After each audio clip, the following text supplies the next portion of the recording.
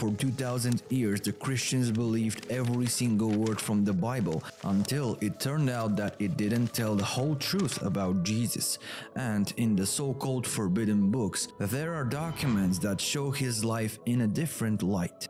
One of these documents is a manuscript from ancient Egypt that is over 1,500 years old.